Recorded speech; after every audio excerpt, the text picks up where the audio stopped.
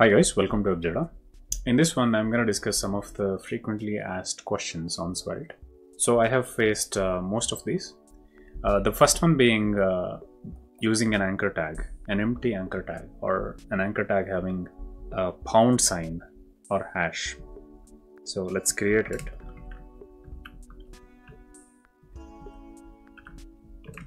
So right after you create it, you'll see that there is a accessibility issue which says hash is not a valid href. Now that is true because anchor tags are meant for going to another page. One way to avoid it is use a button instead, or another way to avoid it, if you really want to use this, then just cover it with curly braces and this should go away. Alright, that's the first one. The second one is passing multiple arguments on an inline function. Now imagine there is a button. Just remove this as well.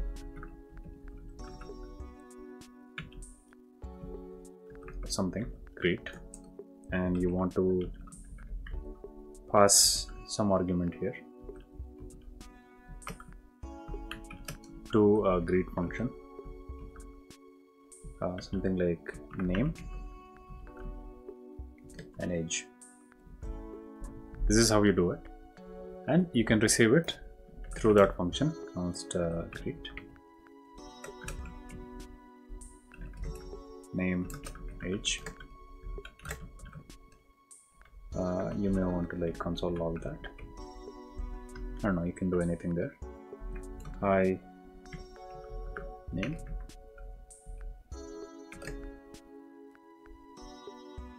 your age is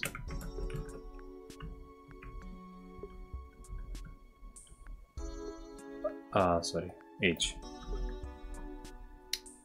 Now this is how you I think you probably already knew this, but some people not sure of how to do this. Have a function here. Don't run this directly, and for, let's imagine you want to get the event, then you just run something clicked or something. I'll just mention that for event you don't need that because you can just get it here. If I console.log or console.log e, I should get whatever is in the whatever the event is. So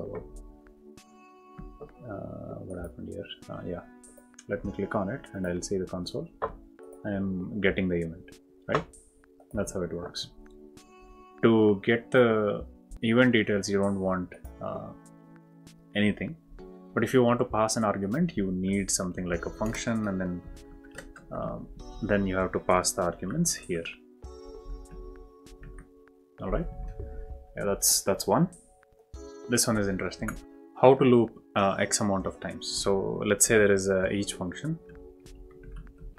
Let's say I wanted to repeat something 5 times. Okay, so the way to do that is using this array 5 as x and I. So we'll be using the index here, or we won't use any of those.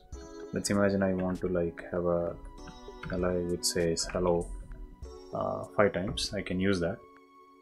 If I want to use the numbers, I can use this. And if I want to start it from 1 2 3 4, I can use I plus 1.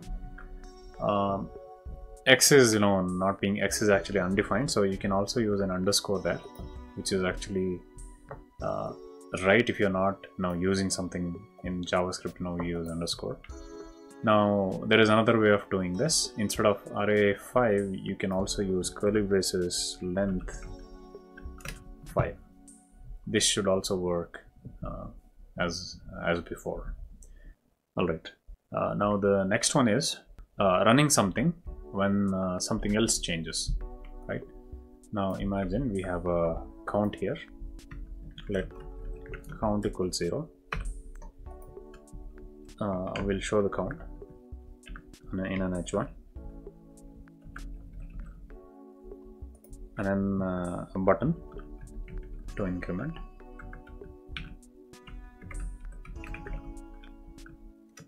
On click,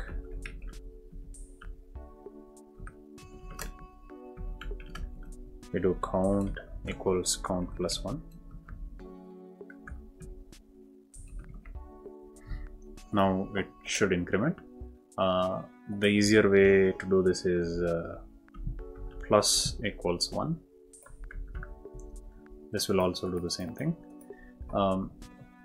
Now let's imagine I have a function const square or something, square equals, which shows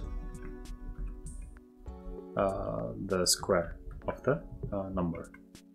The square is